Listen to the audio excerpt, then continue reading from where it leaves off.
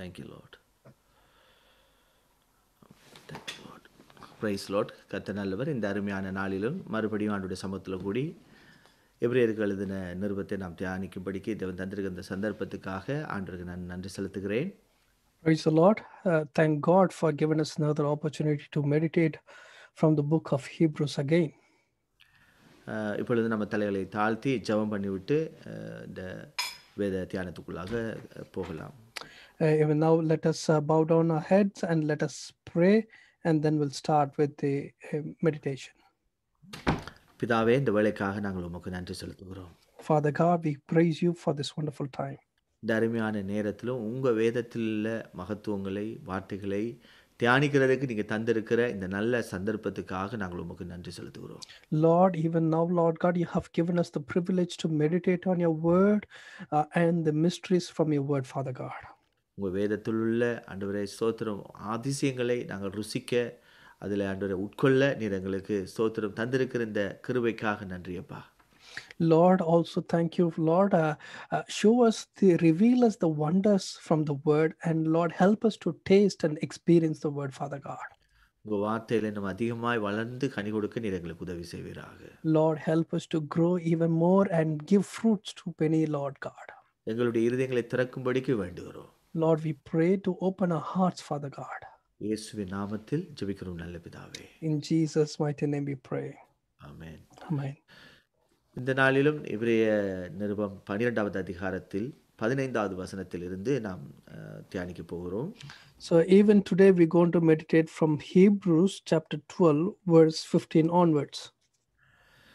ஒருவனும் தேவனுடைய கிருபையை இழந்து போகாதபடிக்கு யாதொரு கசப்பான வேர் முளைத்தெழும்பி கலக்கம் உண்டாகிறதினால் அநேகர் தீட்டுப்படாத படிக்கும்.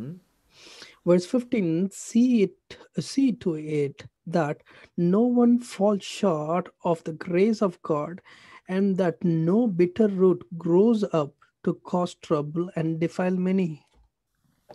இப்போ இந்த 15வது வசனத்தில் இருந்து நாம் வாசிக்கும் பொழுது இதனுடைய தொடர்ச்சியை நாம் பார்த்தோம் என்று சொன்னால் இங்கேயுமே மறுபடியும் ஒரு எச்சரிப்பு செய்தியை பவுல் அப்போஸ்தலன் என்ன செய்கிறார், தேவனுடைய சபைக்கு கொடுக்கிறார். So from this verse, when we look at the things, we can see even in verse 15 also we can see there is a warning message that Paul, the author, the writer, he gives to us. இப்போ நீங்கள் பொதுவாகவே நாம் இப்போ தியானிக்கிற வேத பகுதியை பார்த்தீங்கன்னா தெரியும், ஒவ்வொரு இடத்துலையுமே அவர் சில இடங்களில் உற்சாகப்படுத்துகிறார், மறுபடியும் எச்சரிக்கிறார், திரும்ப மறுபடியும் உற்சாகப்படுத்துகிறார். இப்படியாகத்தான் இந்த ஒவ்வொரு நிருபங்களிலேயுமே அவர் பேசிக்கொண்டிருக்கிறது, எழுதியிருக்கிறது பார்க்க முடிகிறது. So even the whole of this epistles, you can see that in some places he encourages the people, in some places he gives a warning message. That is how it goes, like encouraging and warning and encouraging and warning. That is how it's written. சரி, அப்போ இந்த இடத்துல 15வது வசனத்திலிருந்து நாம் தொடர்ச்சியாக பார்த்தோம் என்று சொன்னால் பெரிய ஒரு எச்சரிப்பு செய்தியை நாம் பார்க்குறோம். இங்கே தொடங்கும் பொழுது எப்படி தொடங்குகிறார் பார்த்தீங்கன்னு சொன்னால், தேவனுடைய கிருபையை நாம் இழந்து விடக்கூடாது என்று பேசுகிறார்.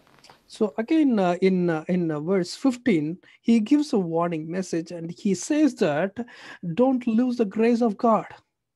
இப்போ இந்த தேவனுடைய கிருபை என்று சொல்லும் பொழுது நமக்கு தெரியும், முதலாவது இந்த கிருபையினால தான் நமக்கு ரட்சிப்பே உண்டாயிருக்கிறது.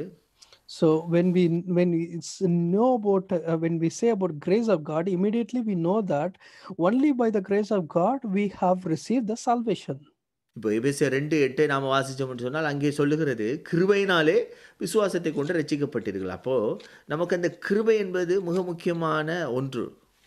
So even when you read in Ephesians chapter 2 verse 8, only through grace we have been saved. So we all know that that's a truth. இப்போ நமக்கு தெரியும், பொதுவாக இந்த நாட்களிலே இந்த கிருபை குறித்து பலவிதமான உபதேசங்கள் இருக்கிறது. அங்கே பார்க்கும் பொழுது சில பேர் அந்த கிருபை என்ன செய்கிறது, என்னதான் பாவம் பண்ணினாலும் அந்த கிருபை நம்மளை விட்டு எடுபடாது, இப்படி பல போதனைகள் இருந்தாலும் இந்த வசனத்திலே நம்ம பார்க்கும் பொழுது நான் பெற்றுக்கொண்ட கிருபையை இழக்கக்கூடிய சந்தர்ப்பம் இருக்கிறது என்ற எச்சரிப்பு செய்தியை தான் இந்த அதிகாரத்திலே பார்க்குறோம். So, when we say about grace, there are lots of different doctrine in the world, and one of them they say like, even if you do the sin, there's a grace won't be taken from you. Those kind of things have been seen, but in this verse, he gives a warning that there is a chance of Lord, a chance of losing your grace. இப்போ இது பவுல் அப்போஸ்தலன் மாத்திரமல்ல, பேதுருவுமே இதை குறித்து எச்சரிப்பு செய்தியை கொடுத்திருக்கிறதை நாம் 2 பேதுருவுல பார்த்தீங்கன்னு சொன்னால் 3வது அதிகாரம் 17, 18 வாசிக்க முடியும்.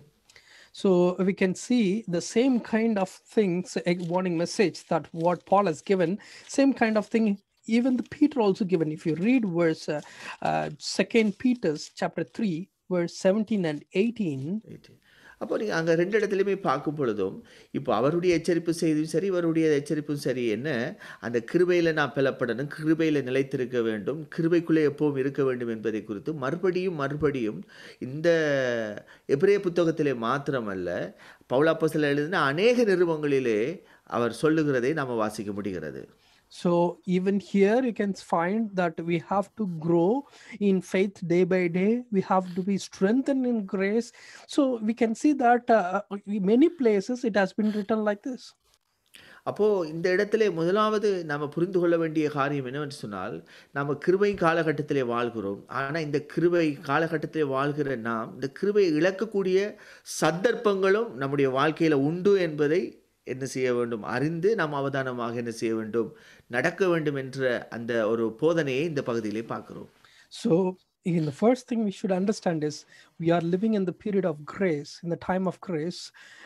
Even in this period, what the verses reminds us is, even sometimes there are places or opportunities where we may lose our grace. Correct. இப்போ இதுல முக்கியமாக நம்ம ஃபர்ஸ்ட் இதுல எடுத்தோம்னு சொன்னாலே, முதலாவது அவர் சொல்லுகிறார் பார்த்தீங்கன்னா, ஒருவனும் தேவனுடைய கிருபை இழந்து போகாதபடிக்கு. அப்படி என்று சொன்னால் சபையில இருக்கிற ஒருத்தன் கூட என்ன செய்யக்கூடாது, இந்த கிருபை இழந்து விடக்கூடாது என்ற ஒரு நோக்கத்தோடு தான் இந்த பகுதியை அவர் தொடங்குகிறார். So when we read the words, we can see that no one falls short of the grace of God. When it says like that, so he gives the important stress to everyone, that it says no one, in the sense everyone it refers to. அத்தோட கூட அதே வசனத்தில் இன்னொரு செய்தியையும் அங்கே பேசுகிறார். Also in the same verse there is another important message has been given. என்ன செய்தி என்று பார்த்தோம்னா, தொடர்ச்சியா பார்த்தோம்னால், யாதொரு கசப்பான வேர் முளைத்தெழும்பி கலக்கம் உண்டாகிறதுனால் அநேகர் தீட்டுப்படாதபடிக்கு அப்படின்னு சொல்லுகிறார். And the second important point is that no bitter root grows up to cause trouble and defile many. இப்போ இதனுடைய இன்னொரு மொழிபெயர்ப்பு என்ன சொல்லுகிறதுன்னு சொன்னால், இந்த மக்களுக்கு விஷமூட்ட வளரும் விஷ வேரை போல உங்கள் குழுக்குள்ள யாராலும் என்ன செய்யக்கூடாது, அந்த தொல்லை வரக்கூடாதபடிக்கு உறுதி செய்யுங்கள் அப்படின்னு சொல்லி ஈஸ்வர்ட் பைபிளில் எழுதப்பட்டிருக்கு. So in other version of Eastward Bible, it says, so make sure that this kind of a poisonous root kind of thing, it should not grow in anyone else or imposed through anyone else. அதை உறுதிப்படுத்தும்படிக்கு சொல்லுகிறார். And he says that ensure that no one impose these kind of poisonous thing. அப்போ அவர் சொல்லும்போது அங்கே சொல்லுகிற வார்த்தை என்ன சொன்னால், அந்த கசப்பான வேர் என்றதை சொல்லுகிறார். அந்த கசப்பான வேர் என்ன செய்யும் என்பதையும் இந்த இடத்துல பேசுகிறார். அந்த ஒரு கசப்பான வேர் என்ன செய்கிறதாம், அநேகரை தீட்டுப்படுத்தக்கூடியது என்று சொல்லுகிறார். So also he gives important, he says that what this bitter root does, this bitter root defiles many people. அப்போ இதுல நாம 2 காரியத்தை பார்க்கிறோம். ஒரு தனிப்பட்ட ஒரு மனுஷனுடைய ரட்சிப்பை குறித்து அவர் கவனமா இருக்கிறதோடு மாத்திரமல்ல, ஒரு குழுவும் ஒரு மனுஷனுடைய ஒரு பின்வாங்குதலினாலோ அல்லது ஒரு மனுஷனுடைய பாவ வாழ்க்கையினாலோ அந்த சபையோ அந்த குழுவோ என்ன செய்து விடக்கூடாது, பாதிக்கப்பட்டு விடக்கூடாது, தீட்டுப்பட்டு விடக்கூடாது என்பதிலையும் அவதானமாக இருக்க வேண்டும் அல்லது அதை உறுதியாக இருக்க வேண்டும் என்பதை குறித்து அவர் எச்சரிக்கிறார். So it also says about a personal salvation, that any person that are losing it or backsliding it or because of some sin, the church also will be affected. Even big congregation also is affected. So here it gives a warning message for everyone. இப்போ நீங்க உபாகமத்தில வாசித்தீங்கன்னு சொன்னால், இந்த வசனம் த்துக்கு ஒத்த வசனத்த நீங்க உபாகமம் 29வது அதிகாரம் 18வது வசனத்திலே மோசே மூலமாக கர்த்தர் பேசுகிறதை பார்க்க முடியும். So you can see a relevant verse from Deuteronomy chapter 29, verse 18. You can see that God speaks through Moses. அங்கே சொல்லுகிறார் பாருங்க, ஆகையால் அந்த ஜாதிகளின் தேவர்களை சேவிக்கப் போகும்படி, இன்று நம்முடைய தேவனாகிய கர்த்தரை விட்டு அகலுகிற இருதயமுள்ள ஒரு புருஷனாகிலும், ஸ்திரீயாகிலும், குடும்பமாகிலும், கோத்திரமாகிலும் உங்களில் இராதபடிக்கும், நஞ்சையும் எட்டியையும் முளைப்பிக்கிற யாதொரு வேர் உங்களில் இராதபடிக்கு பாருங்கள். Verse 18, it says, make sure there is no man or woman, clan or tribe among you today whose heart turns away from the Lord our God to go and worship the gods of those nations. Make sure there is no root among you that produces such bitter poison. அப்போ இந்த இடத்துலையுமே பழைய ஏற்பாட்டிலையுமே ஆண்டவர் ஒரு தனிப்பட்ட நபர்லேயோ அல்லது ஒரு குழுவுக்குள்ளேயோ அப்படிப்பட்டது ஏற்படும் என்று சொன்னால், ஒரு குடும்பத்துக்குள்ளேயோ வரும் என்று சொன்னால், அது என்ன சொல்லுகிறார்? ஒரு எச்சரிப்பு செய்தியை அங்கே இஸ்ரவேல் ஜனங்களுக்கு ஆண்டவர் அந்த கானான் தேசத்துக்குள்ளே நடத்துவதற்கு முன்பாக வனாந்தரத்தில் வைத்தே எச்சரித்திருக்கிறதை பார்க்க முடிகிறது. So we can see that before in Old Testament period, you can see that he gives a warning message even through like an individual or a group. When these kind of things happen, it may affect the whole people. That's the reason he says this before they enter into the Canaan. இப்போ ஆகவே தான் நீங்கள் பழைய ஏற்பாட்டை வாசிச்சிங்க என்றால் சில பரிதாபமான செய்திகளை வாசிக்க முடியும். அதாவது கோகு மகோ அவர்கள் அந்த ஒரு தனிப்பட்ட ஒரு தலைவன் அல்லது ஒரு தனிப்பட்ட ஒரு மனுஷன் செய்த பாவத்தை நிமித்தம் அந்த குடும்பம் அது முழுமையாக பார்த்தீங்கன்னு சொன்னால் பிள்ளைகள் அவருடைய சொத்து ஆடு மாடு எல்லாம் சேர்த்து என்ன செய்யப்படுகிறது? தண்டிக்கப்படுகிறது. So there is another pity story. We read it like when we read about Kog and Mago. We can see that because of that one person's individual. Kohath. Okay. So yeah. So when the Kohath made a mistake, when he's an individual person, when he make a mistake, it affects the whole family, the kin, the children, and all possessions of it. Everything has been spoiled, has to be destroyed. அதே மாதிரி இன்னொரு example ஆகான். பழைய ஏற்பாட்டிலே நீங்கள் வாசிச்சிங்க என்றால் தெரியும். யோசுவா புத்தகத்திலே இருக்கிறது 7வது அதிகாரத்திலே நீங்கள் வாசிக்கும் பொழுது அங்கே ஆகான் என்று சொல்லப்படுகிற ஒரு மனுஷனை பற்றி சொல்லப்பட்டிருக்கும். Also in the Old Testament there is another incident. You can read it from the book of Joshua about this person called Achan. அவன் யூதா கோத்திரத்தை சேர்ந்தவனாக இருந்து அவன் என்ன செய்கிறான்? அந்த எரிகோவில் இருந்த ஒரு தீட்டான அங்கே சொல்லப்படுகிறபடி அங்கே அவன் என்ன செய்கிறான்? ஆண்டவர் எச்சரித்திருப்பார். அந்த எரிகோவுக்குள்ளே இருக்கிற எந்த பொருள் ஆனாலும் எடுக்கக்கூடாது என்று சொல்லியிருப்பார். அதெல்லாம் சுட்டரிக்கப்பட வேண்டும் என்று இருப்பார். ஆனால் இவர் கொஞ்சம் ஆசைப்பட்டு என்ன செஞ்சிடுறாரு? எடுத்துடுறாரு. அதனுடைய விளைவு அது அவனுடைய அந்த சாபத்தீடான அந்த பொருளை எடுத்தனுடைய விளைவு அவனுக்கு மாத்திரம் அந்த பாதிப்பு வரல. அந்த இஸ்ரவேல் கோத்திரத்துக்கே அந்த பாதிப்பு வந்தது. பார்த்தீங்கன்னு சொன்னால் அடுத்த யுத்தத்துக்கு அவங்க போகும் பொழுது 36 பேர் என்ன செய்ய வேண்டியிருந்தது? எதிரிகளிலே கைகளிலே விழ வேண்டி வந்தது. So we can see that about his Achan story, that when he makes a mistake, when they went to battle against Jericho, God said no things should be bring from Jericho, everything should be burnt and destroyed. But because of his covetousness, he brought some things, and because of that, what happens when they go for the next battle, they lost many, like 36,000 people in the battle. அந்த சந்தர்ப்பத்தை நீங்கள் அந்த சம்பவத்தை படித்து பார்த்தீங்கன்னா தெரியும். ஆகான் மாத்திரம் அங்கே தண்டிக்கப்படாமல் ஆகானுடைய குடும்பம் முழுவதுமே என்ன செய்யப்படுகிறது? கல்லெறிந்து கொல்லப்படுகிறது. So in that incident also you can see it's not only Achan the individual has died. We can see that the family and everyone got be destroyed and put to death. அதை பார்க்கும் பொழுது நமக்கு இப்பொழுது ஏற்றுக்கொள்வதற்கு கடினமாக இருந்தாலும் அந்த இடத்திலே ஆண்டவருடைய அங்கே காரியத்தை பார்க்கும் பொழுது அந்த கசப்பான வேர் அது ஒரு குடும்பத்துக்குள்ளே இருக்கும் என்று சொன்னால் அது தன்னுடைய முழு சபையுமே பாதிக்கும் என்பதிலே அவர் அக்கறையாக இருந்திருக்கிறார் என்பதை தான் அது காட்டுகிறது. So again, that the same context, when we see someone in the family has a bitter kind of root in them, then what happens? It affects the whole church in somehow. அப்போ நம்ம பார்க்கும் பொழுது இந்த கசப்பான வேர் என்பது என்ன செய்யக்கூடாது, ஒரு தனிப்பட்ட ஒரு மனுஷனுடைய வாழ்க்கையிலே காணப்படுவது கடினம் காணப்படக்கூடாது. அப்படி காணப்படும் பொழுது, அது மற்றவர்களையும் அந்த ஏன்னு சொன்னா இந்த கசப்பான வேர் என்பது வெளியில தெரியாது. வேர் இப்ப பார்த்தீங்கன்னா, வெளியில ஆரம்பத்தில தெரியாது. அந்த வேர் கீழ ஊன்றி மேல கனிகள் வரும்பொழுது தான் அது நாளடைவில தான் தெரியும். அது என்ன கனிய குடுக்குதுன்றது தெரியும். அப்ப ஆரம்பத்தில அந்த கசப்பான வேர குறித்து நம்மளால என்ன செய்ய முடியாது. அடையாளம் கண்டுகொள்வது கடினமாக இருக்கும்.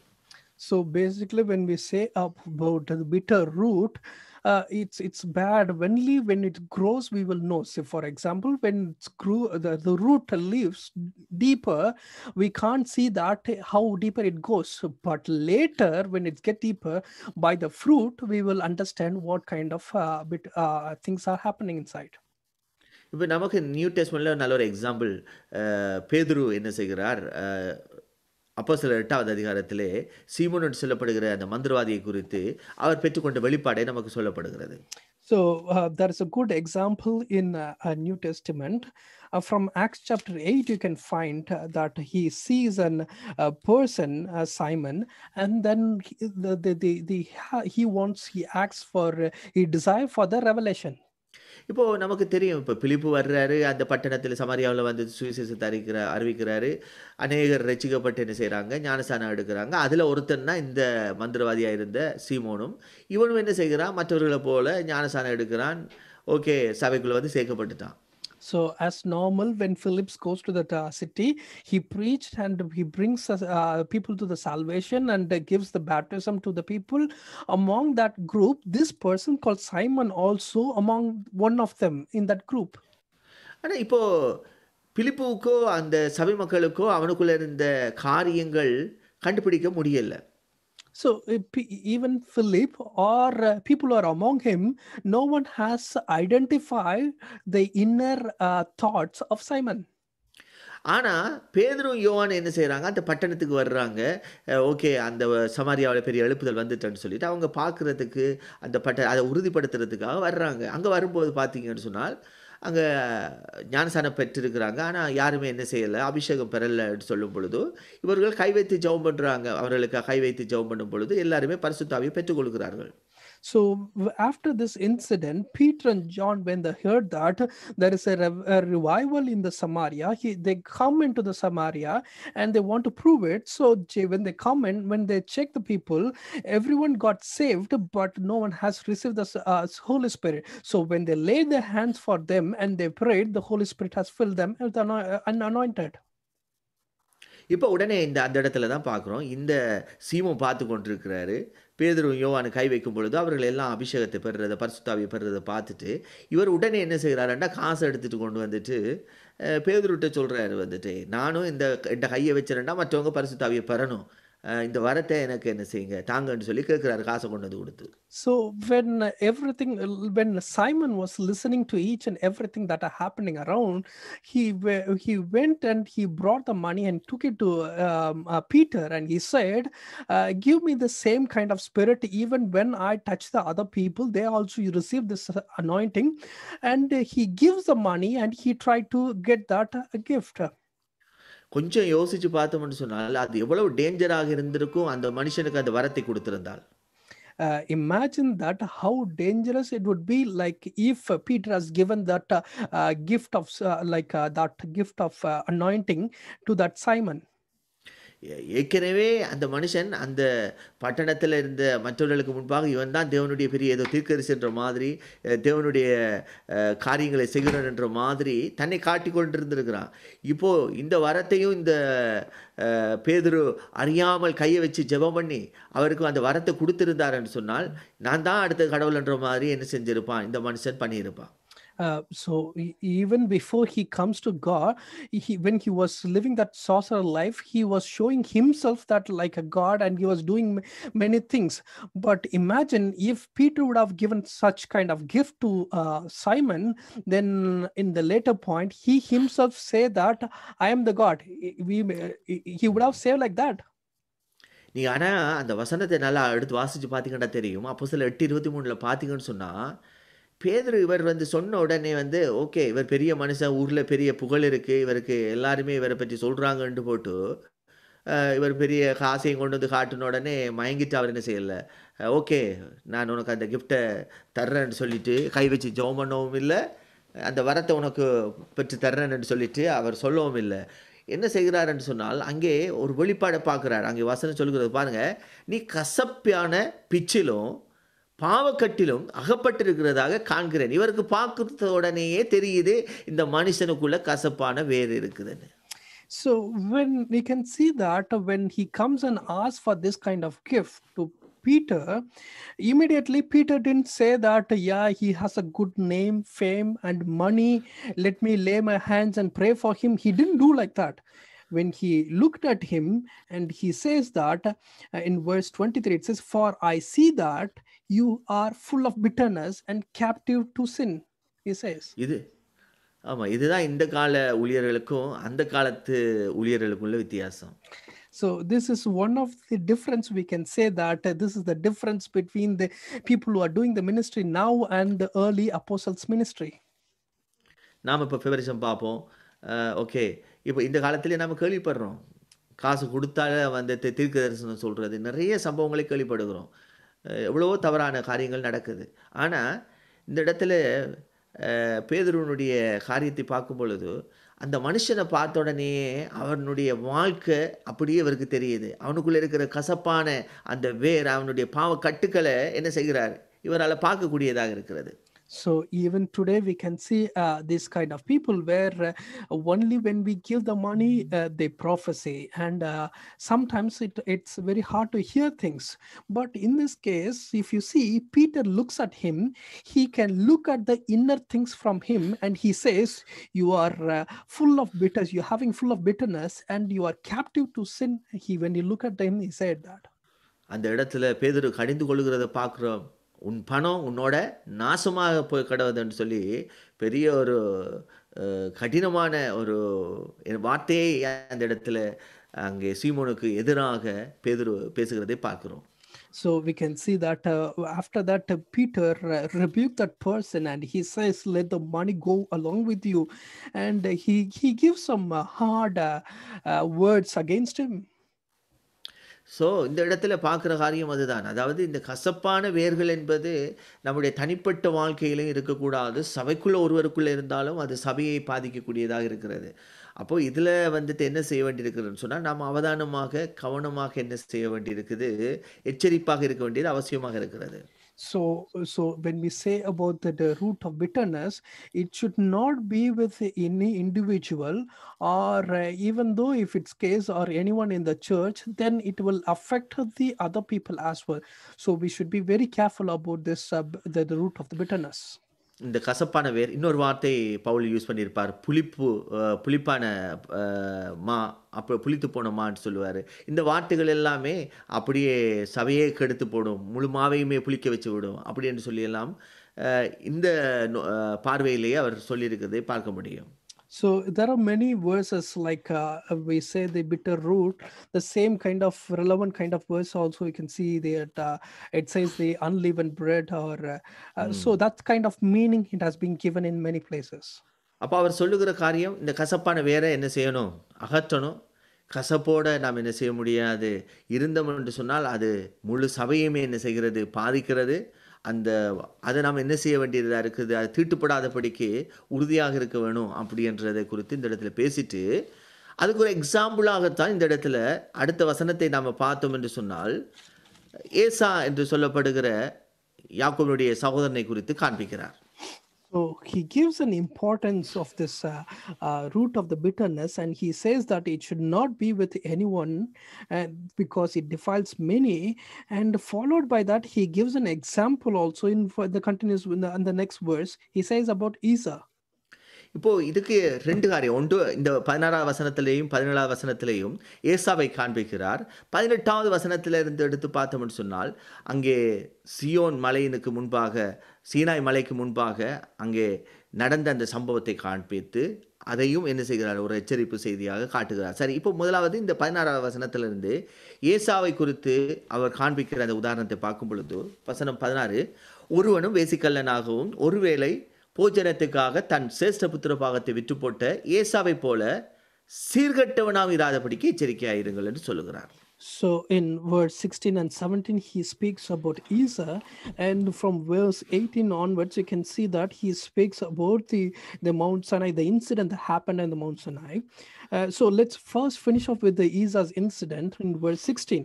The verse 16, it says like this: see that no one is sexual immoral or is godless like Esau, who for a single meal sold his inheritance rights as the oldest son. 17வது வசனத்தையும் வாசிக்கலாம். ஏனென்றால் பிற்பாடு அவன் ஆசீர்வாதத்தை சுதந்திரித்துக் கொள்ள விரும்பியும் ஆகாதவன் என்று தள்ளப்பட்டதை அறிவீர்கள். அவன் கண்ணீர் விட்டு கவலையோடு தேடியும் மனமாறுதலை காணாமல் போனான். Verse 17, afterward, as you know, when he wanted to inherit his blessing, he was rejected. Even though he sought the blessing with tears, he could not change what he had done. அப்போ இதில் முதலாவது சொல்லுகிறார், ஒரு வேசிக்கல்ல நான் ஒருவன் இருந்துடக்கூடாது. அப்படி இருந்தால் அது சபையை தீட்டுப்படுத்தும். நீங்கள் ஈவன் கொரிந்தியர் புத்தகத்தில் வாசித்தீங்க என்றால் தெரியும். அங்கே ஒரு மனுஷன் என்ன செய்கிறான், தன் தகப்பனுடைய மனைவியையே என்ன செய்திருக்கிறான், தவறாக வைத்து கொண்டிருந்ததை கடிந்து கொள்ளுகிறதை நம்ம கொரிந்தியர் புத்தகத்தில் வாசிக்க முடியும். So here it says no one should be or have this kind of sexual immoral habit in them. You can find it same kind of cautious message from Corinthians as well. He says in one particular part, he says one of the person, he rebukes that person. He says a son that has an father's wife, and he rebukes him. So இப்போ இந்த இடத்துல தொடர்ச்சியாக நீங்கள் பார்க்கும் பொழுது, இப்போ இந்த இடத்துல ஏசானுடைய வாழ்க்கை நமக்கு தெரியும். நமக்கு இந்த சம்பவம் அதிகமாக நாம் தியானிக்கிற சம்பவம் வாசித்திருக்கிறோம். இப்போது பார்த்தீங்கன்னா அங்கே சொல்லுகிறது ஒருவேளை போச்சனத்துக்காக அப்படி தான் தொடங்குது. அப்போது அது அவனுடைய பரிதாப நிலையை அந்த வசனம் காட்டுகிறது. So when even in this verse it says for one meal, like when it says like that, that shows that his pathetic condition. இப்போ இன்னொரு விதத்தில் சொன்னால் நாம் இப்போ பொதுவாக சொல்லுவோம், என்ன ஒரு நேரம் சாப்பிடாட்டா என்ன செத்தா போயிடுவோம் அப்படின்னு சொல்லி கேட்போம். Sometimes we may ask this question, if you didn't eat for one meal, will you die? இப்போ அந்த சம்பவத்தை பார்க்கும் பொழுது அதுதான் நடக்கிறது. அங்கே பார்க்கும் பொழுது அந்த ஒரு நேர சாப்பாட்டுக்காக அவனுடைய ஆயுசு நாட்கள் முழுக்க அவனுடைய சந்ததிக்கு வர வேண்டிய ஆசீர்வாதம் என்ன செய்யப்படுகிறது, இழக்கப்படுகிறது. But in this case, if you see, for a single meal, he just lost his the very important position that lost for his generation, even for generation. இப்போ அதை குறித்து நீங்கள் வாசிக்கணும்னு சொன்னால் ஆதியாகம புத்தகம் 25வது அதிகாரத்திலே 31வது வசனத்திலிருந்து நம்ம வாசிக்க முடியும். So if you want to know more about it, you can find it from Genesis chapter 21 verse 31. 32வது வசனத்தில் பார்த்தீங்கன்னா அங்கே சொல்லும் பொழுது அந்த ஏசா சொல்லுகிற ஒரு வார்த்தை முக்கியம். என்னன்னு சொன்னால், அவன் தன்னுடைய அந்த சிரேஷ்ட புத்திர பாகத்தை அசட்டை பண்ணுகிறான். அவனுக்கு எப்படி தெரிகிறதுன்னு சொன்னால் அந்த போஜனம் தான் அவனுக்கு பெருசாக தெரிகிறது.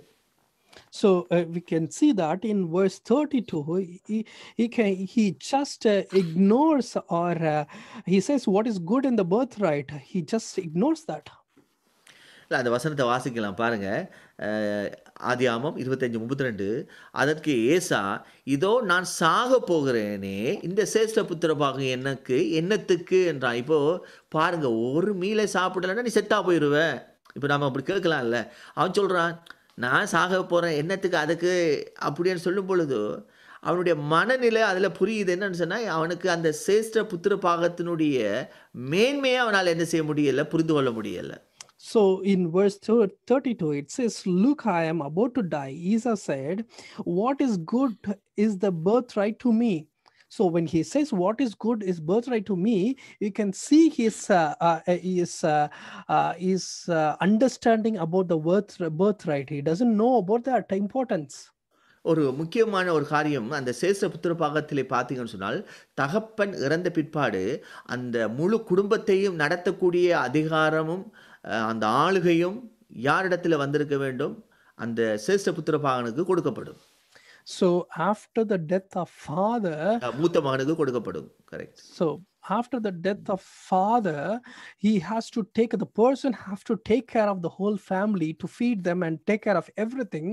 For that reason, this birthright has been given to the eldest son in the family.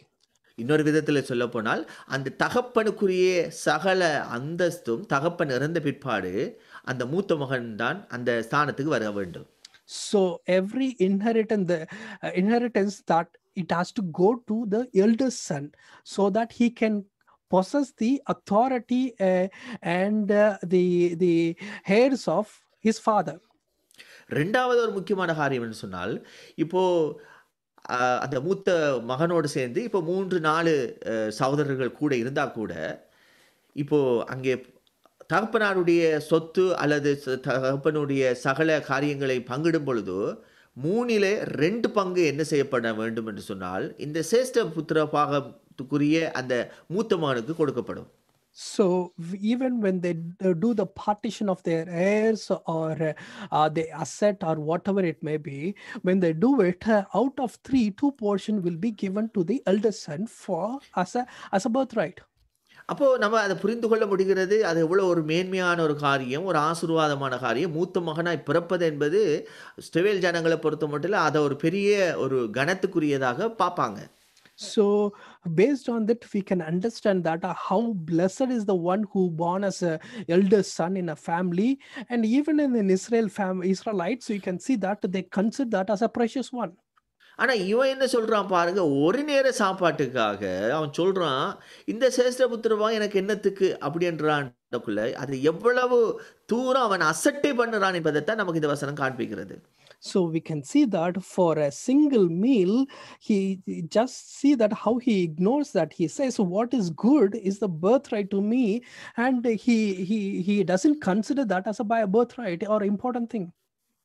இப்ப இதுதான் நம்முடைய வாழ்க்கையிலும் நாம பார்க்கும் பொழுது, நாம ஏசாவ எடுத்து காட்டுறோம். ஆனா ஏசாவ எடுத்து காட்டுற மாதிரி நம்முடைய வாழ்க்கையிலும், நமக்கு தேவன் தந்திருக்கிற இந்த ரட்சிப்பு, நமக்காக ஆண்டவராகிய இயேசு கிறிஸ்து சிந்திய ரத்தம், இந்த காலத்திலே நாம பெற்றிருக்கிற இந்த நித்திய ஜீவனுக்குரிய வாழ்க்கையினுடைய மேன்மைய நாம் என்ன செய்ய வேண்டும்? அறிந்து பரிசுத்தமாக வாழ வேண்டும். இப்போ அத அசட்டை பண்ணி, அந்த மேன்மைய புரியாம, நம்ம அதை விட பாவத்த ஒரு பெருசா பார்த்து, ஒரு நேர சிற்றின்பத்த, ஒரு நேர காரியத்த பார்க்கும் பொழுது, அது எவ்வளவு தூரம் ஒரு நம்முடைய வாழ்க்கையை பாதிக்கக்கூடியது, இந்த கிருபை இழக்கப்படக்கூடியது என்பதைத்தான் இந்த வசனத்திலே அவர் காண்பிக்க விரும்புகிறார். So we can see that God is, we have to recognize the salvation and his blood that has been shed for us, and understanding that we should live a holy life. But instead of that, for one time pleasure, getting into the sin and losing our grace and hurting God, it's the importance that he shows in this place. இப்ப அந்த 17வது வசனத்தில் என்ன சொல்றார் பாருங்க. ஏனென்றால் அங்கே தொடங்குறார். அவனுடைய வாழ்க்கையில அவன் செய்த அசட்டை எண்ணத்துக்கு பிற்பாடு சொல்லுகிறார். ஏனென்றால் பிற்பாடு அவன் ஆசீர்வாதத்தை சுதந்தரித்துக் கொள்ள விரும்பினான். அவன் திரும்ப சொல்லுகிறான். என்ன நினைக்கிறான்? அப்பாட்ட போய் சொல்றான்ல, அப்பாட்ட போய் கெஞ்சுறான். நீங்க அதே 27வது அதிகாரம், ஜெனசிஸ் 27வது அதிகாரம் 34வது வசனத்துல பார்த்தீங்கன்னா தெரியும். ஏசா என்ன செய்றான்? தன்னுடைய தகப்பன்ட்ட வந்துட்டு சொல்றான். மிகவும் மனம் கசந்து என்ன செய்றான்? அழுது, என் தகப்பனே என்னையும் ஆசீர்வதிங்க அப்படின்னு சொல்லிட்டு என்ன செய்றான்? கதறான் அந்த இடத்துல. So we can see in verse 17, it says afterward, and he can see that he rejected the blessing, but because of that he sees the pain. You can find it in Genesis chapter 27 verse 34. You can see that he burst out with a loud and bitter cry, and he says, bless me too, bless me father, bless me too my father, he says. ஆனா வசனம் என்ன சொல்லுகிறது தெரியுமா?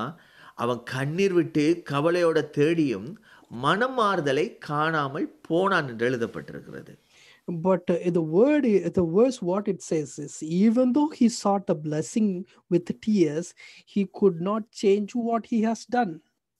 அதாவது அவன் repent பண்ணி அந்த ஆசீர்வாதத்தை மறுபடியும் பெற நினைத்தாலும், அந்த இடத்துல நமக்கு தெரியும். ஈசா சொல்றான், இல்ல நான் ஆல்ரெடி ஒரே ஆசீர்வாதம் தான் வச்சிருந்தேன், அது மட்டும்தான் யாக்கோபு கொடுத்தது ஆசீர்வாதம் அப்படின்னு சொல்லிட்டு என்ன சொல்லிடுறாரு. அதுக்கு மேற்பட்ட ஆசீர்வாதத்தை அவரிடத்துல கொடுக்கல, ஆண்டவர் கொடுத்து வைக்கல. இப்போ பார்க்கும் பொழுது அந்த இடத்துல இவர் கதறியும் என்ன செய்ய முடியல, மறுபடியும் அந்த ஸ்தானத்துக்கு இந்த ஏசாவால போக முடியல. அவ்வளவு கதறியும் மனம் திரும்ப நினைத்தும் அவனால முடியல. அப்போ இது ஒரு பெரிய ஒரு எச்சரிப்பான செய்தி நமக்கு. So what he says is, even though he tried to get the blessing, but he couldn't get that. He Because you can see that when he went and asked to Isaac, he says that I have given every blessing to Jacob. There is nothing I can give it to you. So you can see that importance of the blessing that he shows there. சரி.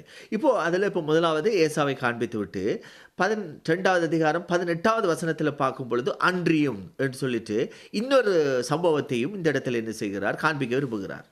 And also continuation of this, you can see that in verse chapter 12, Hebrews chapter 12, verse 18, it starts again. அதாவது நான் உங்களுக்கு என்னத்தை காண்பித்துக் கொண்டிருக்கிறேன்னு சொன்னால், அந்த தேவனுடைய கிருபையை நாம பற்றிக்கொண்டு இருக்க வேண்டும் என்ற பர்ப்பஸோட எச்சரிப்பை செய்தியாக அவர் முதலாவது இந்த ஏசாவை எக்ஸாம்பிள் காண்பித்து அவனால் என்ன செய்ய முடியல, மறுபடியும் அதை அடைய முடியல என்று சொல்லுகிறார். அத்தோட கூட இப்போ 2வது இன்னொரு சம்பவத்தை காண்பித்து அந்த எச்சரிப்பை செய்தியின் தொடர்ச்சியாக இதையும் அவர் என்ன செய்கிறார், ஒரு திருஷ்டாங்கப்படுத்த விரும்புகிறார். So what I'm trying to say from the beginning is, hold on to the grace. Don't lose the grace at any time. That's a warning message as a whole. Whole it has been given. And as an example, he first showed about Esau and his life. Now, second part, we're going to see about the other incident. இப்போ இது 12வது அதிகாரம் 18லிருந்து 21வது வசனம் வரைக்கும் காண்பிக்கிறார். So this incident has been captured from verse 18 until verse 21. சரி, இப்போ வாசிக்கலாம்.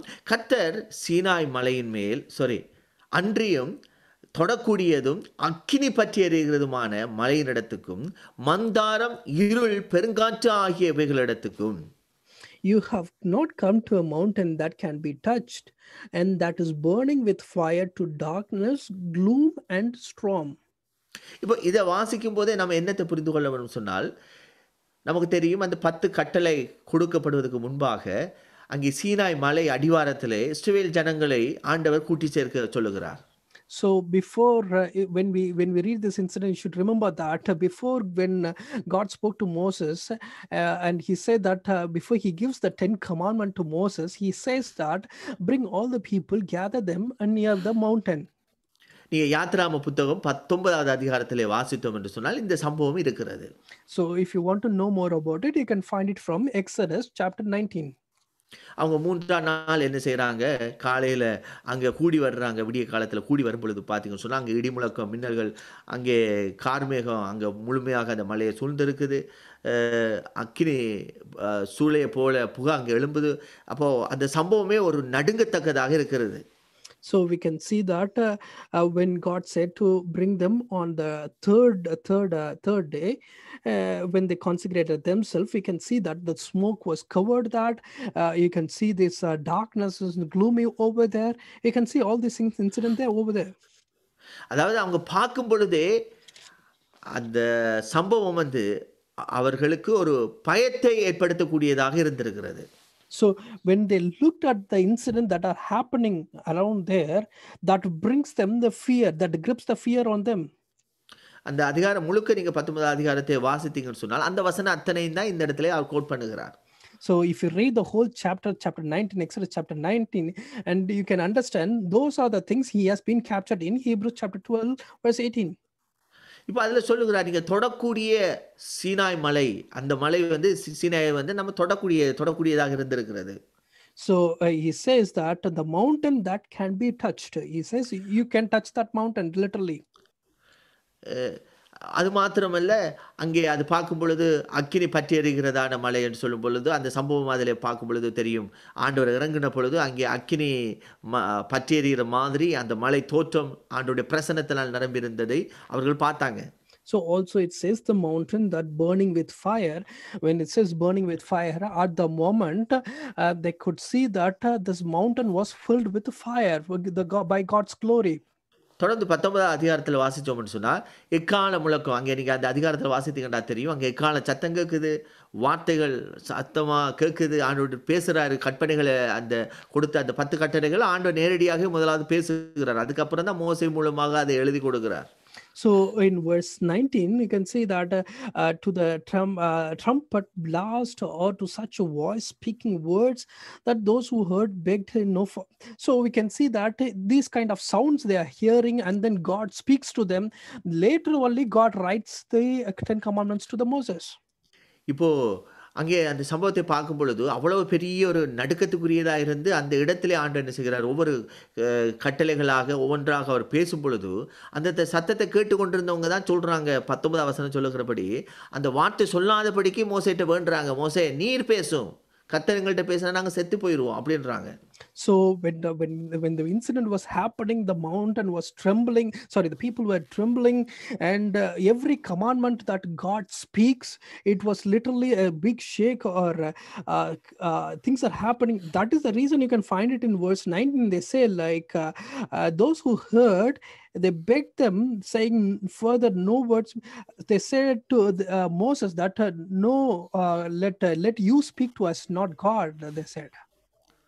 நீ யாத்திராம 20:19 வாசிச்சீங்கன்னா தெரியும். அங்கே சொல்லும் பொழுது, அந்த வசனத்தில தான் சொல்றாங்க. மோசேய பார்த்து சொல்றாங்க ஜனங்கள், "நீர் எங்களோட பேசுங்க. நாங்க கேட்கிறோம். தேவன் எங்களோடு பேசாதிருப்பாராக. பேசினால் நாங்கள் செத்து போவோம்." அப்படின்னு சொல்றாங்க. In Exodus chapter 20 verse 19, he says, speak to us yourself and we will listen, but do not have God speak to us or we will die, they said. அப்போ அங்கே பார்க்கும் பொழுது, அந்த அளவுக்கு அவர்களுக்கு ஆண்டவருடைய சத்தத்தை கேட்டாலே செத்துப்போம் என்ற அளவுக்கு, அவர்கள் தேவனுடைய சத்தத்தை கேட்கிற அளவுக்கு அவங்களுடைய வாழ்க்கையில என்ன இருக்குல்ல, பரிசுத்தம் இருக்குல்ல. So we can see that when they say this word like let you speak, not God, if we hear God speaking to us, then we will die. Based on that, we'll understand that they don't have such a holy life to understand or grab God's word or hear God's word. இப்போ இந்த இடத்துல அவர் காண்பிக்கிற காரியம் என்னன்னு சொன்னால், அந்த பழைய பிரமாணம் மோசே மூலமாக கொடுக்கப்பட்ட அந்த நியாய பிரமாணத்தை பெற்றவர்களுடைய நிலை எப்படி இருந்தது என்பதை காட்டுகிறார். So here he just want to show the attitude of the people who have received this God's commandment, that Moses has received that. அந்த சீனாய் மலையினிடத்திலே அவங்களுக்கு அந்த கொடுத்த கற்பனை கொடுக்கப்படும் பொழுது இருந்த நிலையை பார்க்கும் பொழுது, அந்த நாட்களில் அது ஒரு மேன்மையான நிலை தான். அதை பார்க்கும் பொழுது ஆண்டவர் அந்த எத்தனையோ உலகத்தில் எத்தனையோ ஜாதிகள் இருந்தாலும், இத்தனை தூரம் தெய்வத்தை ஆண்டவரை அவ்வளவு அருகிலிருந்து அவங்களோட முகமுகமாக பேசுகிற ஒரு உன்னத அனுபவம் அந்த சீனாய் மலையில் நடந்த அனுபவம். நேரடியாக ஆண்டவர் ஜனங்களோடு பேசுகிறாரு. இப்படிப்பட்ட அனுபவத்தை எந்த ஜாதி ஜனங்களும் கொண்டிருக்கல. அப்போ இந்த இடத்துல அந்த நியாயப்பிரமாணம் கொடுக்கப்படும் பொழுது இருந்த அந்த விசேஷித்த தன்மையை இந்த இடத்துல அவர் சுட்டி காட்டுகிறார். So we can see that she shows that it's a difference between the people who receive this commandment. People are really privileged people where they can hear God's word and receive the commandments from God directly from him. No other tribe or no other nation have never seen or never received such kind of a privilege from God. நீங்க 20வது வசனத்துக்கு வந்தோம்னு சொன்னால், எபிரேயர் புத்தகம் 12:20 வந்தோம்னு சொன்னால், தொடர்ச்சியா சொல்கிறார் பாருங்க. ஏனெனில் ஒரு மிருகமாகிலும் மலையை தொட்டால் அது கல்லெறியுண்டு அல்லது அம்பினால் எய்யுண்டு சாக வேண்டும் என்று சொல்லப்பட்ட கட்டளையை சகிக்க மாட்டாதிருந்தார்கள். So in verse 20 you can see it says from Hebrews chapter 12 verse 20, because they could not bear what was commanded. If even an animal touches the mountain, it must be stoned to death. So அந்த இடத்துல அப்போ என்னத்தை நம்ம இந்த இடத்துல பார்க்குறோம்னு சொன்னால், நம்ம இதை புரிந்து கொள்ள முடிகிறது. ஈஸியான காரியம் கிடையாது. இப்போது அந்த இடத்துல அந்த மலையை தொட்டாலே கல்லறிந்து என்ன செய்யப்பட வேணுமா, கொல்லப்பட வேணுமா, அது மிருகமானாலும் சரி, இந்த மனுஷனானாலும் சரி. So it's not an easy thing at the moment, like when the incidents were happening. Even when the animal or a person, whoever touched the mountain, they should be stoned to death. ஆகவே தான் அங்கே யாத்திராம 19:13 சொல்லிருக்கும், ஒரு கையும் அதை தொடலாகாது என்று சொல்லப்பட்டிருக்கிறது. That's a reason in Exodus chapter 19 verse 13, when you read, you can see that not a hand is to be laid on them. That's correct. So, அப்போ அந்த அனுபவம் எப்படிப்பட்டிருக்கணும்? அவ்வளோ ஒரு மேன்மையான ஒரு அனுபவம். 12வது அதிகாரம் 21வது வசனத்துக்கு வந்தோம் என்று சொன்னால், மோசேயும் நான் மிகவும் பயந்து நடுங்குகிறேன் என்று சொல்லத்தக்கதாக அந்த காட்சி அவ்வளவு பயங்கரமா இருந்தது. அப்போ இப்ப இந்த இடத்துல என்னத்தை காண்பிக்கிறார் என்று சொன்னால், இந்த பழைய ஏற்பாட்டு நியாயப்பிரமாணம் பெற்ற அனுபவம் என்பது ஒரு மகத்துவமான, ஒரு மகிமையான ஒரு அனுபவமாக அது இருந்தது. So even in verse 21, you can see that the sight was so terrifying that Moses said, I am trembling with fear. What we can say is the incident, the whole incident that happens over there, it's wonderful, and it's amazing that they couldn't comprehend. அப்போ இந்த இடத்துல என்னத்தை அவர் காண்பிக்கிறார் பாருங்க. பழைய ஏற்பாட்டு பிரமாணத்தை பெற்ற யூதர்கள் இவ்வளவு ஒரு மகத்துவமான, ஒரு மகிமையான அனுபவத்தோடு அந்த நியாயப்பிரமாணத்தை பெற்றுக்கொண்டிருந்தாங்க. ஆனா அப்படி சொல்லிட்டு அவர் 12வது அதிகாரம் 22வது வசனத்துல சொல்லுகிறாரு, நீங்களோ அப்படி என்று சொல்லி நம்மை அந்த பழைய ஏற்பாட்டு பிரமாணத்தை பெற்ற அனுபவத்தை பார்க்கிலும் நம்முடைய அனுபவம் மேன்மையான அனுபவம் என்பதை அது வித்தியாசப்படுத்தி காட்டுகிறார். So in this, from verse 18 to 21, he explains everything, and he says that this is the wonderful experience that they have received at the moment of receiving this commandment. But when we start with verse 22, it says, but you have, when he says that, we comparing that with us, and he says that, but you have a greater privilege than that. பாருங்க 22வது வசனம், நீங்களோ சீயோன் மலையினிடத்திற்கும். But you have come to Mount Zion. இப்போ Zion மலை என்று சொன்ன உடனே எடுத்த உடனே நமக்கு ஞாபகத்துக்கு வரும் சங்கீதக்காரன் அடிக்கடி சியோன் மலையை பற்றி பேசியிருக்கிறார், பாடியிருக்கிறார். So whenever we say about this Mount Zion, often we remember about Psalms that David, he has been mentioned in many places. இப்போ பழைய ஏற்பாட்டிலே வாசிக்கும் பொழுது முதல் முறையாக நம்ம பார்த்தோம்னா 2 சாமுவேல் 5:7 தான் அங்கே சியோன் கோட்டையை தாவீது பிடிக்கிறார். அதற்கு பிற்பாடு அது தாவீதுடைய நகரமாக மாறுகிறது. அங்கே தான் அந்த சியோன் அந்த மலையில தான் மோரியா மவுண்ட், அதாவது ஈசாக்கை பலியிட்ட அந்த மவுண்ட் இருக்குது. அங்கே தான் ஆண்டவர் என்ன செய்கிறார், அவருடைய ஆலயத்தை கட்டுப்படி சொல்லுகிறார். ஆகவே அது ஆண்டவர் அங்கே வாசம் பண்ணுகிற அந்த மவுண்டன் மேலே ஆண்டவருடைய ஆலயம் கட்டப்பட்டதுனால ஆண்டவருடைய வாசஸ்தலமாக அந்த சியோன் மாறுகிறது. So we can see that only this the Mount Zion, this word first it has been captured in 2 Samuel chapter 5 verse 7, when David has been captured the city, and he named that as the city of David, and that was a place of Moriah area period. That's where they decided to build the temple, and they decided that's where God's presence or God reside on that temple. So நீங்கள் அதில் வாசிக்கும் பொழுது இப்போ பழைய ஏற்பாட்டு அந்த பரிசுத்தவான்களுக்கு Zion மலை என்பது ஒரு மகா பரிசுத்தமான ஸ்தலம். காரணம், அங்கே தேவனுடைய ஆலயம் இருக்கிறது. இன்று வரைக்கும் யூதர்களுக்கு அது ஒரு புனிதமான ஒரு ஸ்தலமாக காணப்படுகிறது. So in Old Testament, all these saints, they believe that that is the important place, and it's a holy place. Even until today, Jewish people believe that all these saints, they believe that that's a holy place, for important place for them. ஆமாம், யோவேல் 3வது அதிகாரம் 17வது வசனத்திலே சொல்லும் பொழுது கூட ஆண்டவர் அங்கே ரெஃபர் பண்ணுகிறார். பாருங்க, என் பரிசுத்த பர்வதமாகிய சியோனிலே வாசமாயிருக்கிற நான் உங்கள் தேவனாகிய கர்த்தர் என்று அப்பொழுது அறிந்து கொள்வீர்கள். அப்போ அந்த சியோன் மலையை குறித்து ஆண்டவரே சொல்லுகிறார், அதில் தான் நான் வாசம் பண்ணுகிறேன் என்று சொல்லுகிறார். So we can see that in Joel chapter 3 verse 17, he says, then you will know that I, the Lord your God, dwells in Zion, my holy hill. Like when he says that in Zion, that he dwells, clearly it shows that.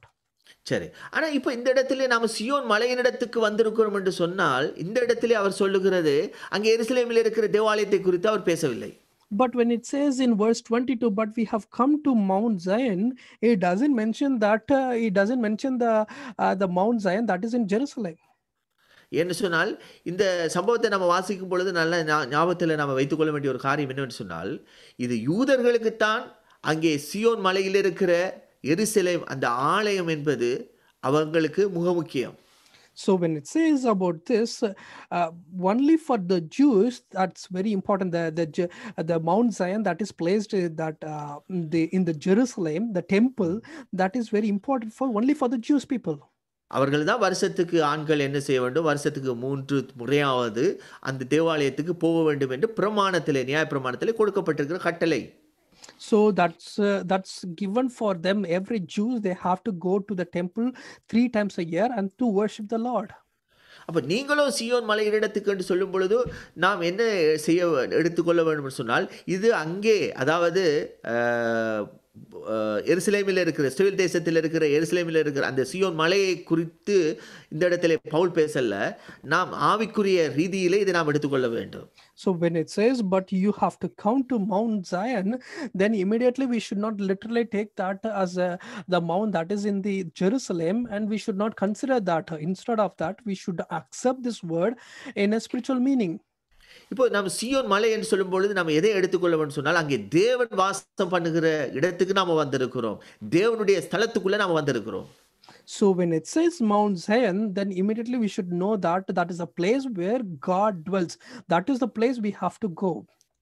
இப்போ நமக்கு தெரியும் யோவான் புத்தகம் 4வது அதிகாரத்திலே அங்கே சமாரியா ஸ்திரீனிடத்தில் இயேசு பேசும் பொழுது அந்த ஸ்திரீ கேட்கும் பொழுது நாங்க எருசலேமில் மட்டும்தானா தொழுது கொள்ளணும். அப்போ கர்த்தர் அந்த இடத்துல ஆண்டவர் அழகாக பதில் கொடுத்திருப்பார்.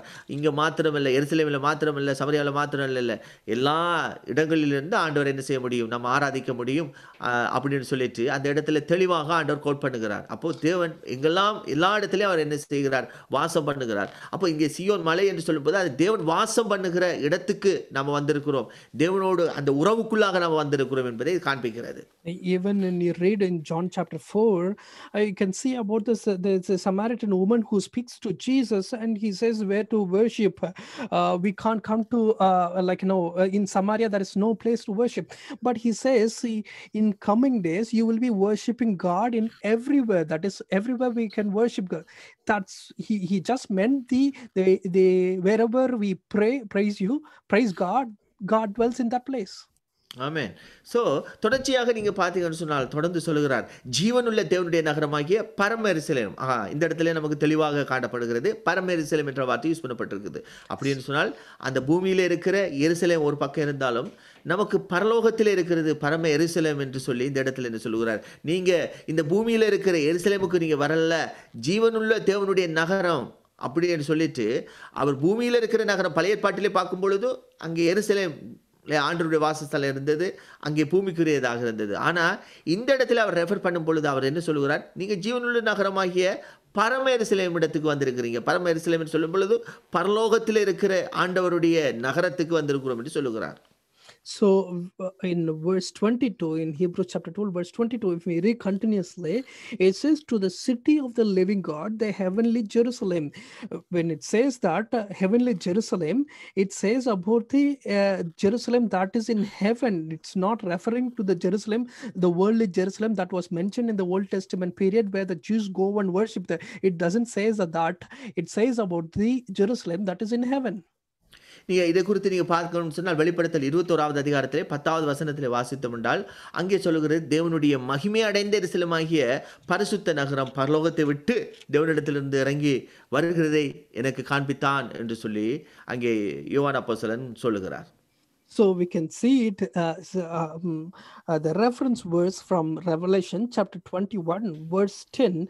You can see that it says, it showed me the holy city Jerusalem coming down out of heaven from God.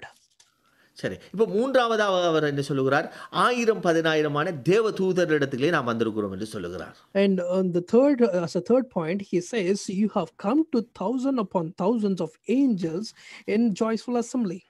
இப்போ இதுவுமே நம்ம வெளிப்படுத்தல் புத்தகம் 5வது அதிகாரம் 11வது வசனத்தில் பார்த்தோம்னா தெரியும், ஆண்டவருடைய சிங்காசனம் அங்கே ஜீவன்கள் மூப்பர்களை சூழ்ந்திருக்க அநேக தூதர்கள் அந்த இடத்தை என்ன செய்கிறாங்க, அவருடைய இலக்கம் 10,000-10,000ஆகவும் 1000-1000 இருந்தது என்று எழுதப்பட்டிருக்கிறது.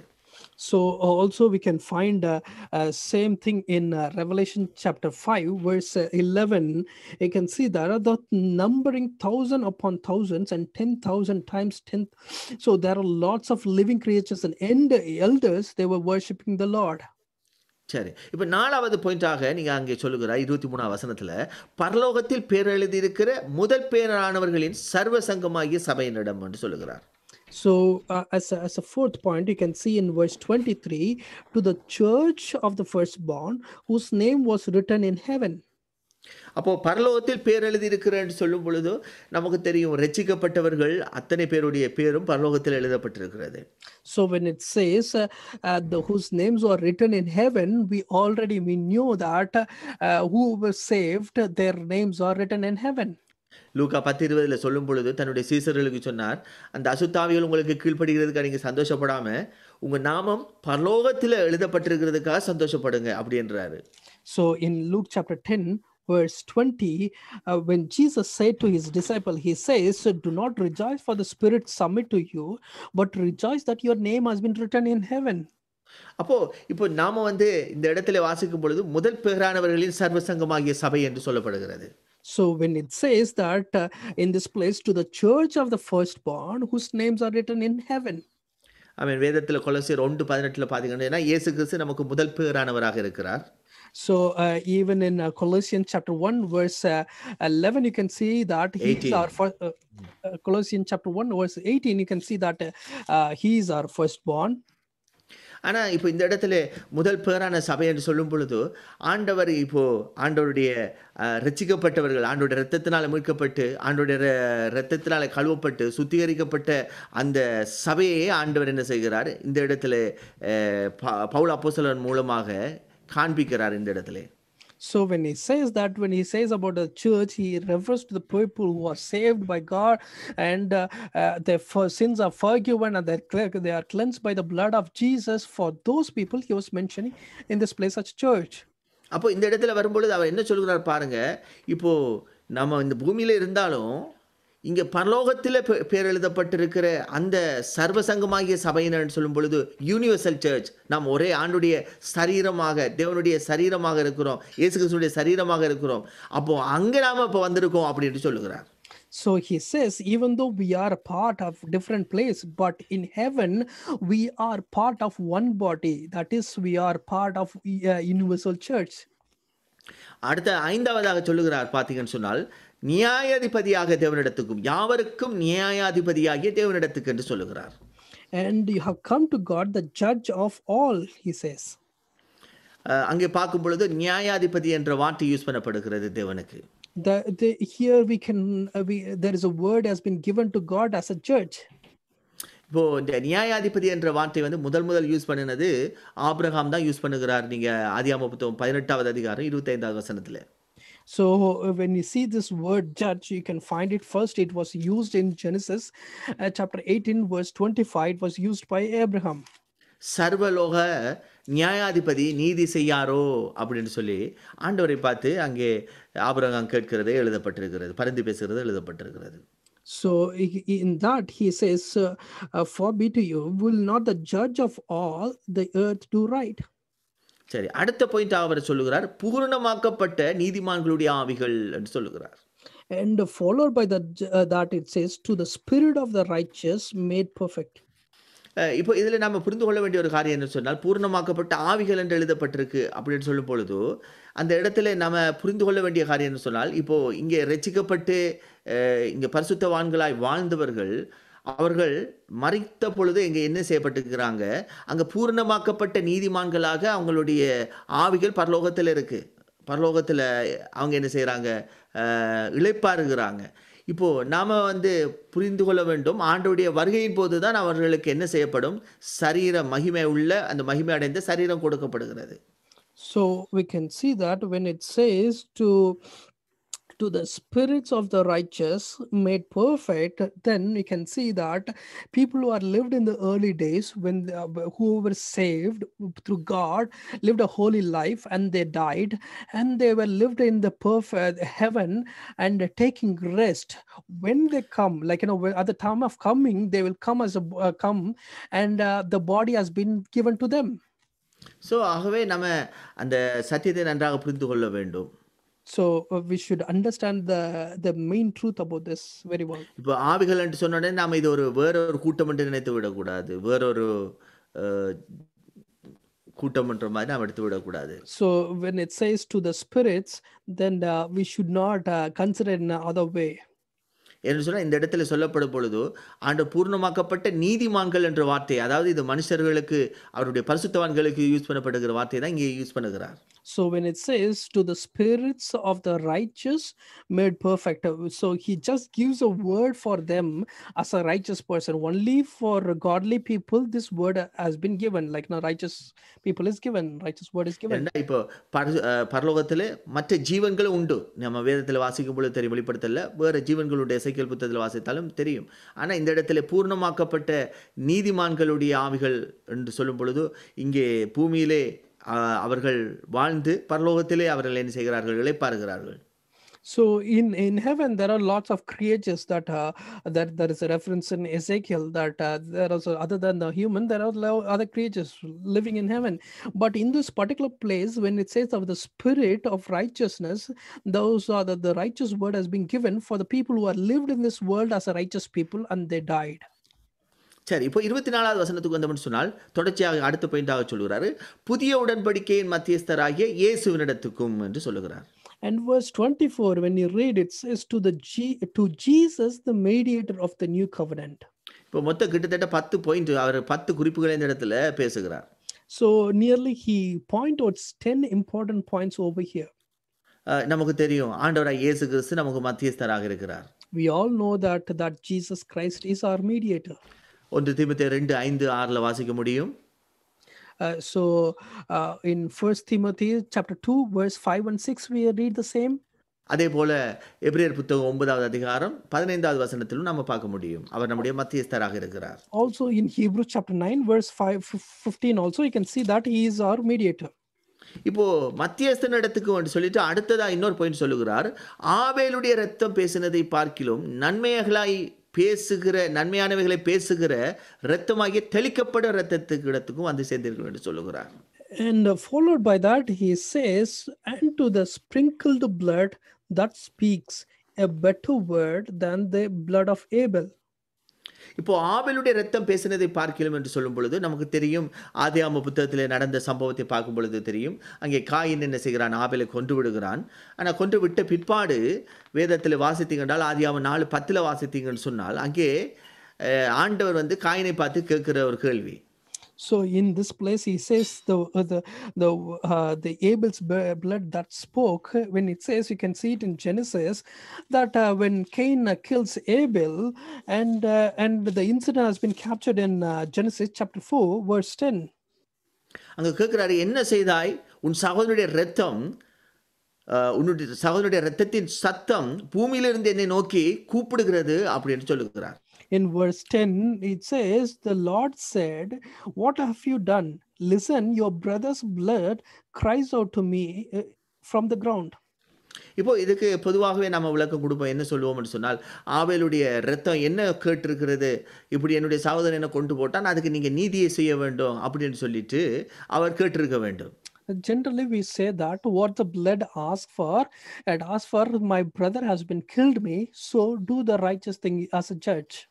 ஆகவே தான் நீங்க 11வது வசனத்திலிருந்து 13வது வசனம் வரைக்கும் வாசித்தீங்கன்னு சொன்னால் ஆண்டவர் என்ன செய்கிறார்? காயினுக்கு நியாய தீர்ப்பை கூறுகிறார். And also from verse 14 onwards, when you read that, you will understand God gives a punishment to Cain. நீங்க சாப்டர் 4ல வந்து 11ல இருந்து 13 வரைக்கும் வாசிச்சீங்கன்னு சொன்னால் அங்கே ஆண்டவர் என்ன செய்கிறார்? நீ சபிச்சுக்கப்பட்டிருப்பா, நீ எங்க நிலையற்ற அலைகிறவனா இருப்பா இப்படின்னு சொல்லி பெரிய தண்டனை கொடுக்குறாரு.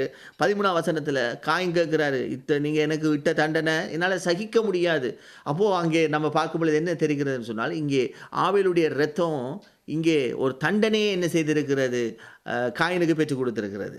So we can see that when God said to him, Cain, he said that you will be cursed and you will be driven out from ground and you will be wandering all over the place. But you can see that even in verse 13 he says, Cain says, the punishment that he has been given I can't bear. You can see all this incident has been captured as a punishment for killing Abel. ஆமா, இப்போ அங்கே ஒரு நியாயத்தை செய்யும்படி அங்கே ஆபேலுடைய இரத்தம் பேசியிருந்தாலும் ஆண்டவராகிய இயேசு கிறிஸ்துவினுடைய இரத்தத்தை குறித்து சொல்லும்போது அவர் சொல்லுகிறார், நன்மைகளை பேசுகிற இரத்தம், நன்மையானவைகளை பேசுகிற இரத்தம் என்று சொல்லுகிறார். Even though in Genesis that this blood has been spoke about the judgment, but in Hebrews chapter 12 verse 24 he says that this blood that speaks about the righteous thing, the better things. அப்போ அங்கே நமக்கு தெரியும் ஆண்டவருடைய இரத்தம் என்ன பேசுகிறது? சிலுவையிலே அவங்க தொங்கும் பொழுது லூக்கா புத்தகம் 23வது அதிகாரத்தில வாசிச்சோம் என்றால் 34வது வசனத்தில பார்த்தோம்னா, பிதாவே இவர்கள் செய்றது இவர்கள் இன்னதென்று அறியாம செய்றாங்க. இவங்கள என்ன செய்யுங்க? மன்னியுங்க. இதுதான் ஆண்டவருடைய இரத்தம் பேசுகிறது. So you can see that in what the blood of Jesus has spoken. You can see it in Luke chapter 23, verse 34. We can see that in verse 34 it says, Father, forgive them, for they do not know what they are doing. This is what the blood of Jesus does. So ஆண்டவருடைய இரத்தம் நமக்கு பரிந்து பேசிக் கொண்டிருக்கு. ஆண்டவருடைய இரத்தம் நம்மை சுத்திகரிக்கணும், நம்மை மன்னிக்கணும் என்று சொல்லி என்ன செய்கிறது? வேண்டுகிறது. So this blood of Jesus is pleading for us and it asking for the forgiveness for us. இப்போ அங்கே சொல்லும்போது என்ன சொல்லுகிறார்? அங்கே தெளிக்கப்பட்ட இரத்தத்தினிடத்துக்கு வந்திருக்கிறீங்க. வந்து சேர்ந்தீர்கள். அதாவது இவர் என்ன சொல்றார்? ஆல்ரெடி நீங்க வந்துட்டீங்க என்று சொல்லுகிறார். And it says you have reached to the place of the sprinkled blood, he says. So நமக்கு இதில் ஆண்டவர் அழகாக சொல்லுகிற காரியம் என்னன்னு சொன்னால், இப்போ இந்த பழைய ஏற்பாட்டு பிரமாணம் கொடுக்கும்போது இருந்த அவ்வளோ மகத்துவமான அனுபவமாக இருந்தாலும், அதை பார்க்கிலும் ஒரு மேலான இந்த புதிய உடன்படிக்கை காலகட்டத்திலே இந்த புதிய கிருபையின் இந்த பிரமாணத்தை பெற்றுக்கொண்ட நம்முடைய காரியம் மேன்மையானது என்பதை இந்த வசனங்கள் மூலமாக அவர் என்ன செய்கிறார்? திருஸ்தாங்கப்படுத்துகிறார். Through these verses, he's trying to prove that even though in the Old Testament they have received the commandments and everything, even though they are privileged people, it shows that we are more than that privileged people and we received the blood of Jesus that has been pleading for us in every case. இப்போ 2 காரியத்தையும் வித்தியாசத்தை காண்பித்து விட்டு 25வது வசனத்துக்கு வரும்பொழுது, எபிரேயர் 12:27 வரும்பொழுது சொல்லுகிறார், பேசுகிறவருக்கு நீங்கள் செவி கொடுக்க மாட்டோம் என்று விலகாதபடிக்கு எச்சரிக்கையாயிருங்கள் அப்படின்னு சொல்லுகிறார். So in Hebrews chapter 12 verse 25, it says, see to it that you do not refuse him who speaks. ஆக நம்ம இப்போ பார்க்கும் பொழுது இவ்வளவு வித்தியாசத்தை காண்பித்து விட்டு இப்போ அவர் அடுத்ததாக அதனுடைய முடிவை இந்த இடத்துல பேசுகிறார். He shows the difference between two things and he just says the end of the conclusion and he gives in this place. அதாவது இந்த கிருபையை நீங்க இழந்தீங்கன்னு சொன்னால் அது எவ்வளவு கொடியதாக இருக்கும் அப்படின்றதை சொல்வதற்காக அவர் பயன்படுத்துகிற வார்த்தை பாருங்க. ஏனெனில் பூமியிலே பேசினவருக்கு செவி கொடுக்க மாட்டோம் என்று விலகினவர்கள் தப்பி போகாமல் இருக்க பரலோகத்திலிருந்து பேசுகிறவரை நாம் விட்டு விலகினால் எப்படி தப்பி போவோம் என்று கேட்கிறார். And continuously when we read the verse we can understand it says, if they did not escape when they refused him who wants them on earth, how much less will we if we turn away from him who wants us from heaven. நமக்கு தெரியும் பழைய ஏற்பாட்டிலே ஆண்டவர் அங்கே மோசே மூலமாக இந்த பூமியில இருந்து அவர் என்ன செய்கிறார்? பேசுகிறார். ஆனால் அதை பேசினவங்களை கடினப்பட்டது நிமித்தம் அதில் ஒருத்தனை கூட என்ன செய்ய முடியலை, கானான் தேசத்துக்குள்ளே பிரவேசிக்க முடியலை. அத்தனை பேரையும் ஆண்டவர் செய்தார். ஒருத்தன் கூட தப்பி உள்ள என்டர் ஆகாதபடிக்கு என்ன செய்தார்? ஈவன் இன்க்ளூட் அதில் மோசையும் கூட என்ன செய்கிறாரு? அங்கே போவதற்கு அனுமதிக்கலை. 2 பேர் மாத்திரம்தான் அங்கே உள்ளே போகிறதுக்கு ஆண்டவர் அனுமதி கொடுக்குறார். ஆனால் அப்போ அவர் அதான் சொல்லுகிறார், அவர்களை தப்பி போகாமல் இருக்க இப்போ பரலோகத்திலிருந்து பேசுகிறவர் நம்ம ஆண்டவர் பரலோகத்திலிருந்து நம்மளோட பேசியிருக்கிறார்.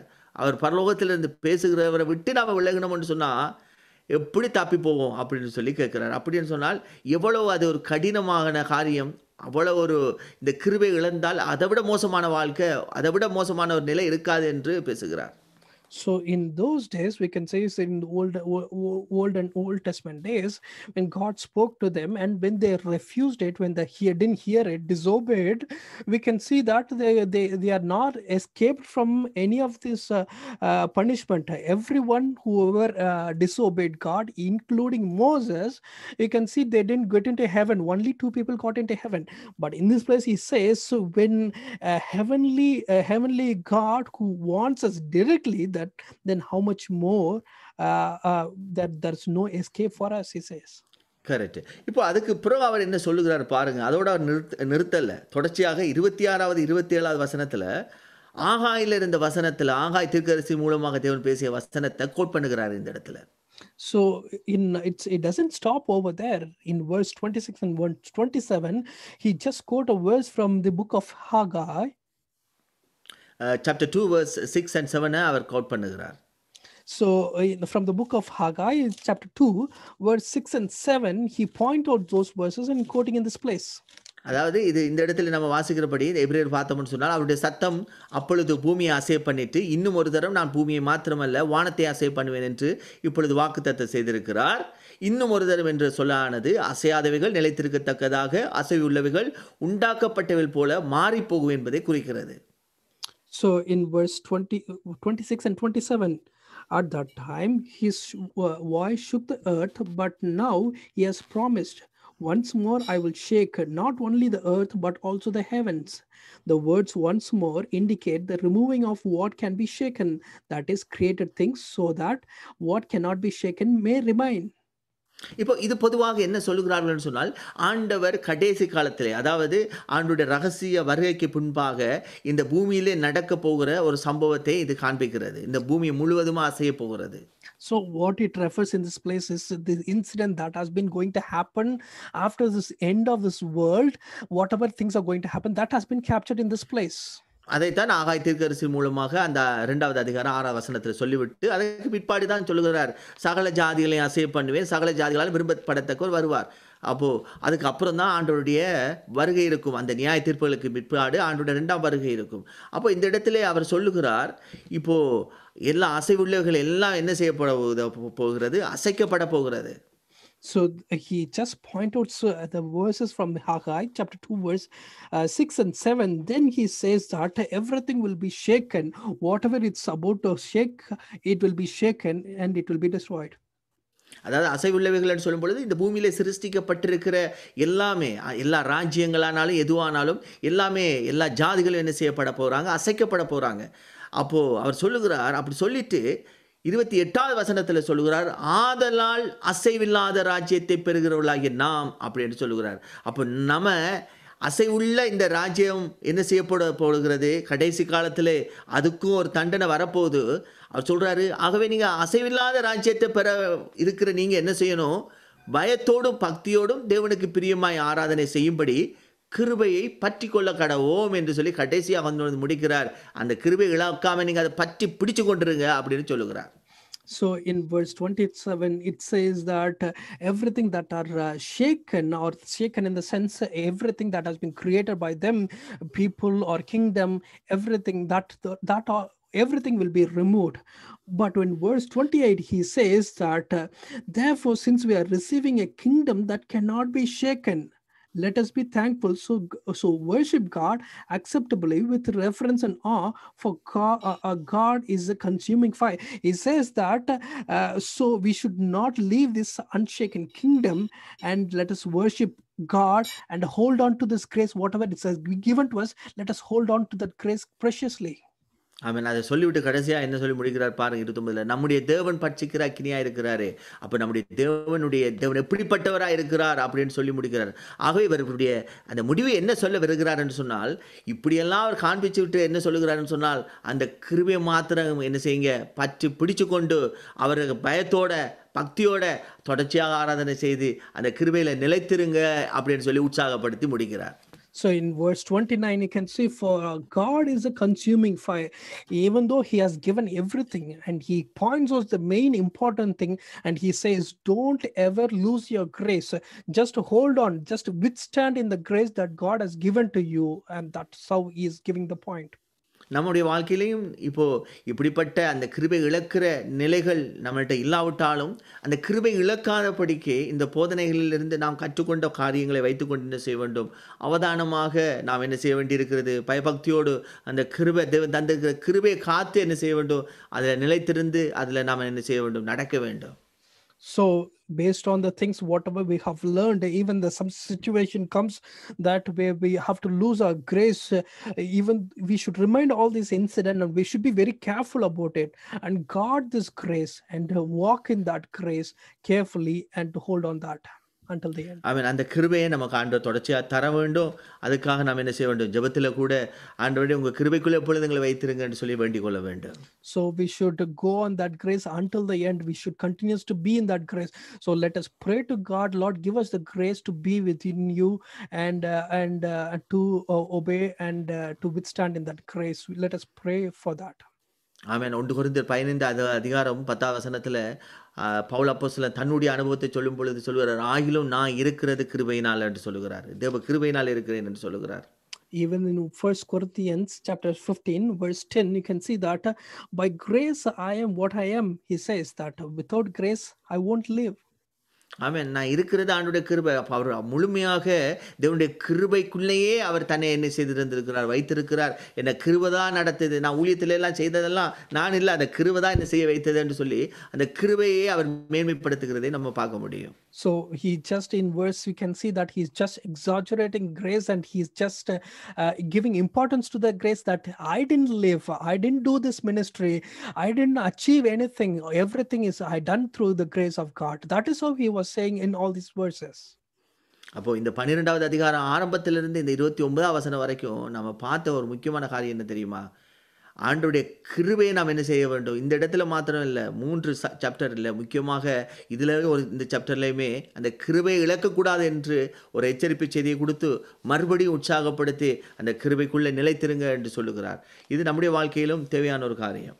So in Hebrews chapter 12, we can see that the whole concept of this, he says that don't leave the grace at any time. Even in the last 3 chapters, you can see as a whole, he encourages the people and he gives the warning message. Encourage the people and gives the warning message. And finally concludes, don't ever lose the grace, just depend on the grace. சரி, நம்ம ஜெபம் பண்ணி நம்ம முடிக்கலாம். So let us finish off this and let us pray and finish off this. பிதாவே, இந்த வேளைக்காக நாங்கள் உமக்கு நன்றி செலுத்துகிறோம்ப்பா. Father God, we give thanks for this wonderful time. எங்களுடைய வாழ்க்கையிலே நீங்க தந்திருக்கிற அளவில்லாத இந்த கிருபைக்காக நாங்கள் எங்களுடைய உள்ளத்தின் ஆழத்திலிருந்து உமக்கு நன்றி செலுத்துகிறோம். Lord, thank you for the Lord measureless grace, the abundance of this grace, Father God. நீங்க தந்திருக்கிற கிருபையில நிலைத்திருக்க, உங்க கிருபையில பெருக, உங்க கிருபையில வளர, உங்க கிருபையில அறிகிற அறிவில ஆண்டவரே இன்னும் கிட்டி சேர நீர் எங்களுக்கு அனுக்கிரகம் பண்ணுவீராக. Lord, help us to be in your, stay in your grace, grow in your grace, and get strengthened in your grace. Lord, help us to be with you, Father God. அப்பா, இந்த வேளையில் உங்க சமூகங்களை தாழ்த்துகிறோம். எங்களுடைய குடும்பம், எங்களுடைய பிள்ளைகள் அனைவரையும் உம்முடைய கிருபைக்குள்ள மறைத்துக் கொள்வீராக. Lord, even now, Lord, we pray, Lord, cover each and every one, individual and our family and children, everyone under your wings, Father God. உம்முடைய கரத்திலே தாழ்த்துகிறோம், ஒப்புக் கொடுக்கிறோம். In your hand we surrender and we submit, Father God. இயேசுவின் நாமத்தில் ஜெபம் கேட்டு நிற்கிறோம் நல்ல பிதாவே. In Jesus' mighty name we pray. Amen. Amen. Amen. Thank you. God bless you. Thank you.